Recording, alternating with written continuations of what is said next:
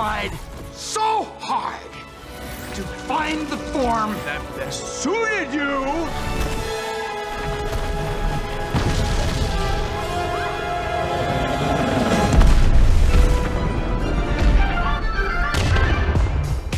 What do all these productions have in common?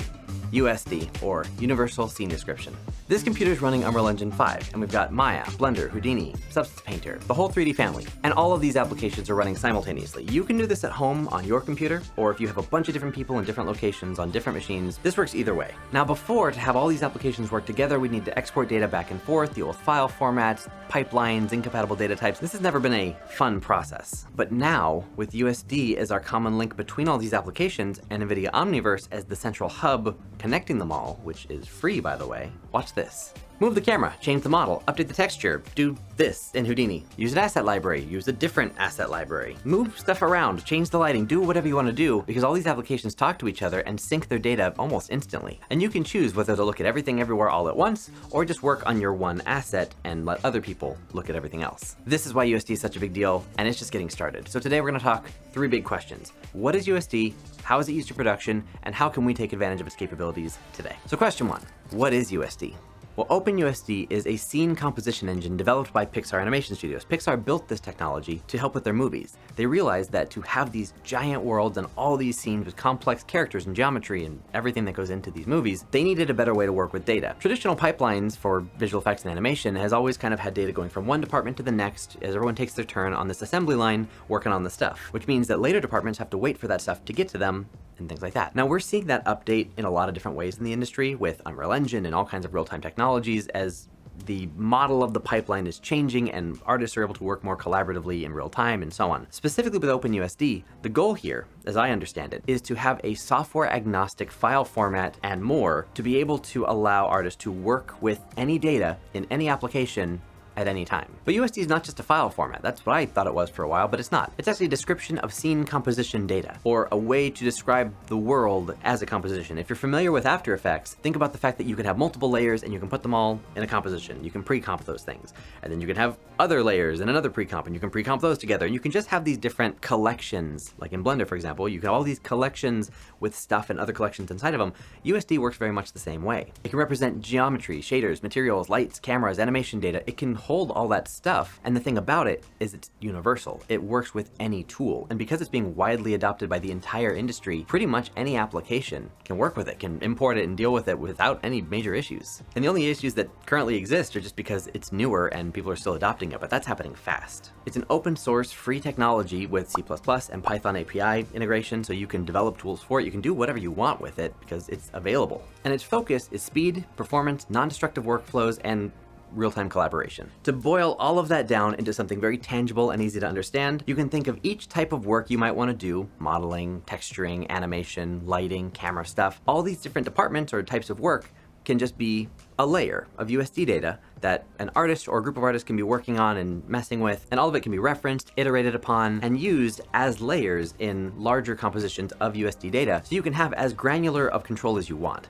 If you're a solo artist working on a project, you can literally just use USD as a file format. You export a model as USD, and there it is, it's a file format. Or if you're working with a team and you want to have that control to split things out, where you could have your camera work, your environment, your models, your textures, you can have all these things broken out so that if you want to mess with them, they are separate from each other and they can be iterated and messed with independently. And since each artist can be responsible for a layer, you won't be stepping on each other's work, and you can deal with additives and overrides and how you want that data to all work together. But it's all actually very simple when you're actually using it, not just hearing the theory in a YouTube video. But enough theory, let's talk practice, let's talk production. Who's actually using this and how are they using it? Well, I just came from Siggraph and I can tell you that literally everybody was talking about USD. That's like the main topic of the entire week was USD and how it's being used and all these examples.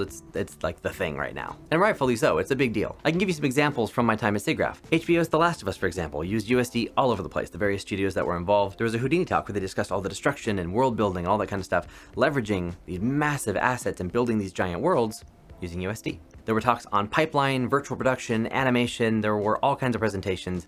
Not all of them centered on USD specifically, but all of them can leverage it if they hadn't already been doing it. To give a very practical example of how I use USD, I often have to export my animation as alembic data because if it's not compatible with FBX and I have to send it off to Houdini or to Unreal or to Blender or to wherever to, get it out of Maya with all the deformations, if it's not compatible with a game engine, historically, I've used alembic caches to bake out all that information.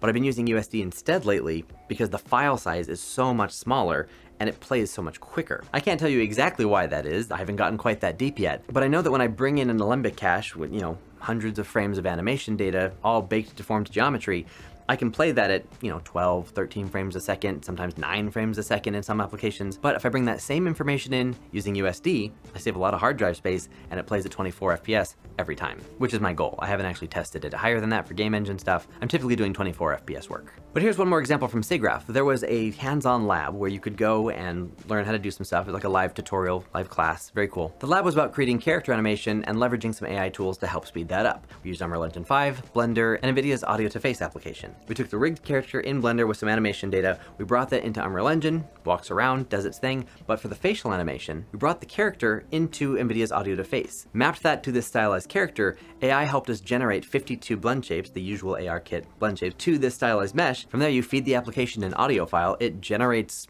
facial animation and lip sync data. It's not quite the same as if we were doing it hand keyed, but it's quick, it's easy, it lets you bring it back into Blender. We brought it over to Unreal Engine and there he is. There's the character. In a 40-minute demo, we were able to bring all of this full circle with different applications into a complete piece of work. Now, this isn't going to make sense for every workflow, but the fact that this is a possibility now so quickly and so easily with a platform like USD, this is a pretty big deal. And what's cool for those of us animators out there, you can still mess with the blend shapes, you can still add additional animation. Like, we don't have to just say, cool, AI did our jobs for us. I know some people freak out about that. It's just a tool, and we can go beyond that. And that's where the opportunity lies for those artists out there who are like, well, what about me? You can tell from this that it's not, a high fidelity performance that you'd see in a movie.